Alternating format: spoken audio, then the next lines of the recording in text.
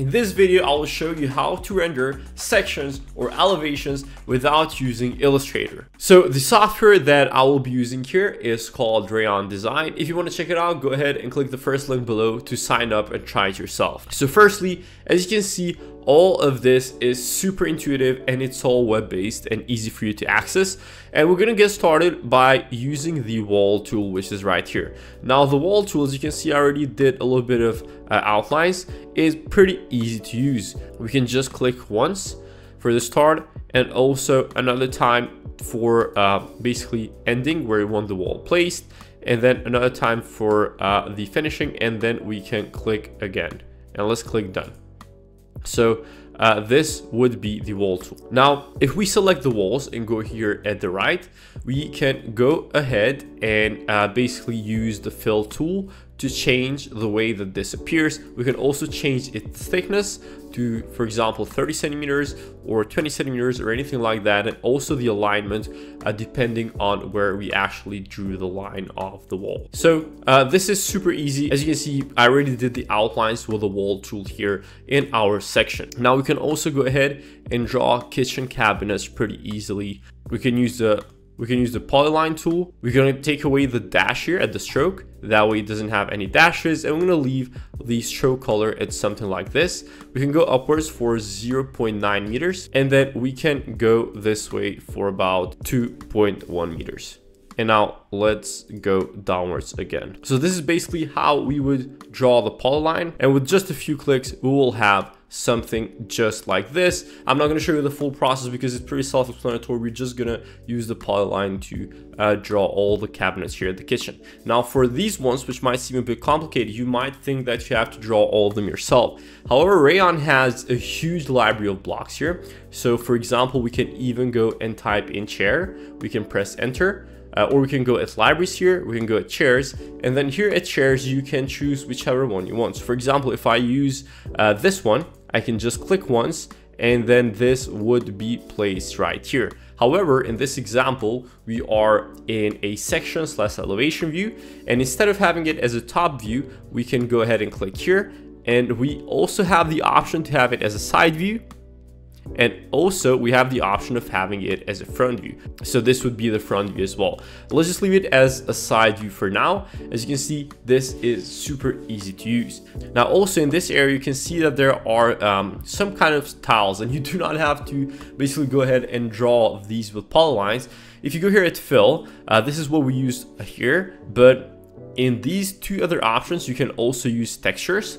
So it would be these patterns which look more realistic in a way. They're more actual real. They look like real world. They're not super technical.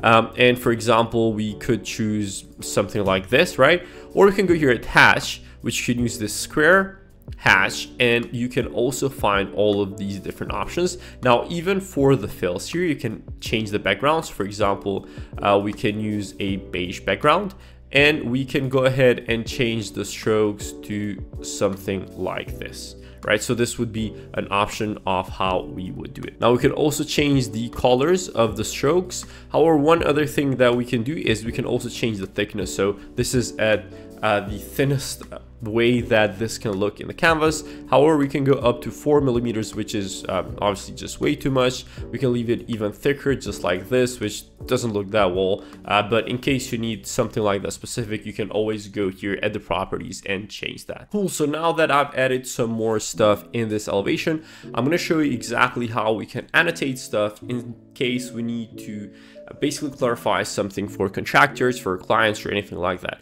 So the annotation tool is right here. You can use this leader icon here at the bottom. You can click once for the angle, and then basically what you want to type, which would be, for example, a cabinet. I'm just randomly choosing this right now. We can leave it as a cabinet, and then you can choose the color of the written words, basically the stroke of the leader, and then also the arrow. We can leave it as a dot, basically a circle, or just an arrow, the same way that it was before. Now, same way and same thing we can do also for dimensions. So if you go here at dimensions, we can click once. And then what I would also recommend is if you click here at chain dimensions, what you can basically do is you can go and click once right here from the wall, let's say to this cabinet once, and then another time to this cabinet, and we can set all of these on the same parallel, and maybe also the thickness of the wall, just like this. We can press done.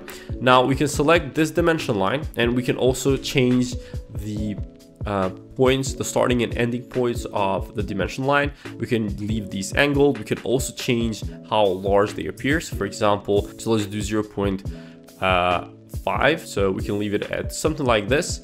And then obviously we can also change the color of the text or anything like that if you want to make them red and have them a bit more popped out if this is something super important. So I went ahead and added all of the annotations here. That way you basically don't follow a repetitive process, but basically use the same tools that I showed you up until now. Now, one thing that we can do if you want to add even more depth here is that we can also add some sort of shadows here. So for example, for this cabinet, if you wanted to add a shadow here, we can just add a polyline for something like this. And then let's add a fill. Let's make this obviously darker. And then we can also lower the opacity. And one thing for the shadows that you have to always remember is it doesn't need to have a stroke. So for example, this would be one shadow, and then I can go ahead and add this for every single one of these. All right, so now let's say that you drew your full elevation slash section. Now what you need to do is you want to export it, and I'm going to show you exactly how. So what we'll do is we will select the view. So for example, this will be the view here, and then we can also on top of it add a page. So for example, something like this. And the page here, we can set the format. So let's leave this as an A4. And then we could go here at the pages section. And then this page, we could probably go ahead and export it. However, one more thing that Rayon offers, which is pretty cool, is if you go to title blocks, you can see that there are a bunch of ready to use templates. So in this instance, we can basically import something like this. And then increase it in size, right? So here you could add all the details for the project, your firm name, or the legend, or anything like that. The north icon, obviously, depending on the project. And then once you add all of these pre-made and easy to do for you, you can just export this either as a PDF or as a PNG. So this is how you can create aesthetically pleasing sections or elevations for your projects by using Rayon Design. Once again, if you want to go ahead and test it out for yourself, go ahead and click the first link below to sign up today.